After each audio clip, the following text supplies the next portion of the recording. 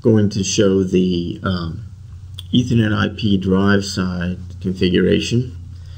Once you commission the drive like you normally would, all you have to do is go to the Profinet settings, select 6 words in, 6 words out, which is Telegram 352. That will automatically program the drives for the words going and coming, the status going and coming. And you simply flip it out of the regular Profinet, go to Ethernet IP, save it, save RAM to ROM, power cycle, and the drive will then come up speaking Ethernet IP.